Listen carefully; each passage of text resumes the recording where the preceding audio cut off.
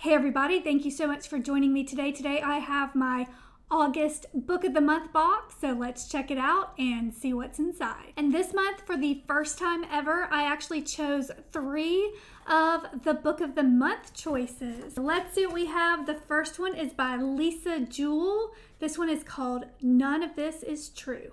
I think this is the first book I've ever read from Jewell. I know people love her. This is a thriller, and the quick take is a podcaster and her subjects' lives become increasingly intertwined in this twisty tale where fact and fiction compete. So I think this will be the first one I read this month. I read a very twisty thriller in July. I'll share that one with you in just a few minutes. The next book I chose is a memoir. I love memoirs. I actually went through a season where all I read were memoirs.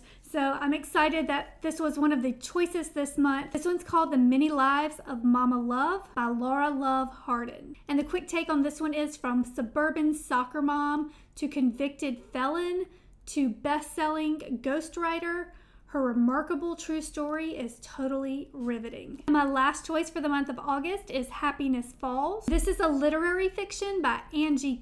Quick take of this one is one biracial family grapples with the meaning of happiness in their lives when their father suddenly goes missing. This is the first month I've chosen all 3 choices from the Book of the Month selections. They give about 5 books every month, but I normally only choose 1, maybe 2, and then I choose some older books from the add-on section. But all 3 of these are Book of the Month choices. This is what I'll be reading this month. The other Book of the Month choices for August are a magical realism called Family Lore by Elizabeth Acevedo, a literary fiction called Shark Heart by Emily Habick, and a horror called Vampires of El Norte by Isabel Canas. At the bottom of the box, we have this month's bookmark, My Books Think I'm Cool. I wanted to go over last month's books with you. The first one, the Book of the Month choice, was The Connellys of County Down.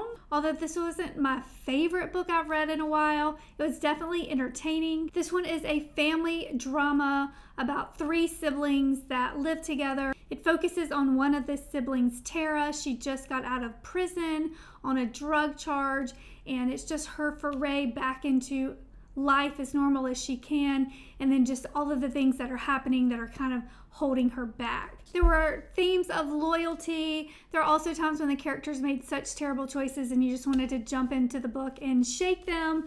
But all in all, I did enjoy it. And if you like family dramas, you may want to check this one out. My favorite book of the month, this is by Riley Sager, The Only One Left. This is the first book I have read by this author. If I could describe this book in one word, it would be twisty.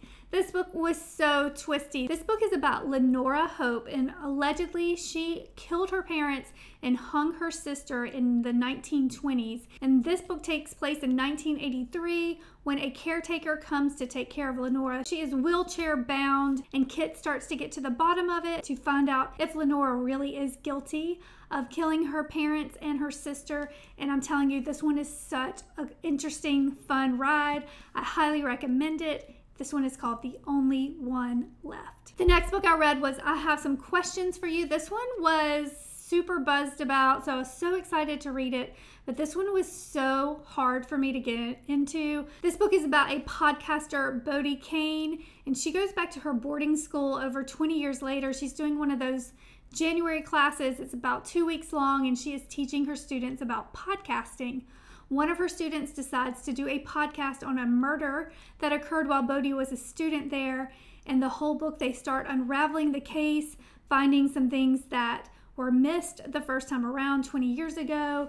And I love the basis of it, and it does touch on a lot of important subjects, but she just took a really long time getting there. I think they could have cut this by a third. I'm glad I finished it. I did like the ending, but it was definitely rough getting there. And that was everything in this month's Book of the Month box. I'm so excited about this month's books. Let me know in the comments below what you are reading. And as always, thank you so much for watching, and please subscribe.